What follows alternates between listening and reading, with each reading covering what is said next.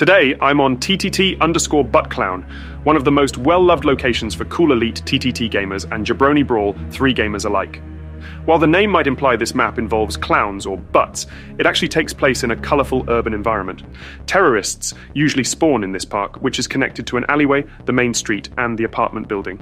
There are many benches and small props that the most mischievous of players will use to attempt prop kills, so it's not recommended to stay AFK at the beginning of the round. The apartment building has a ladder on one side, which allows access to the roof and is an excellent spot to attempt Goomba stomps on unsuspecting players. It also has a water drainage pipe that can be used for climbing or descending, but the finicky nature of source ladders means that trying to use it could result in failure at best, or death at worst. One of the floors of the apartment building has its entrance boarded up with planks. Destroying them and passing through the fake door reveals a white room with the mysterious inscriptions of Detective Jack Salad and Clomp was here, and a radio prop that can play random sound loops such as the song known as Mel Music. It's speculated that the map is set somewhere in the UK, as one of the iconic locations is the Northern Petrol Building, which acts as a warehouse of sorts.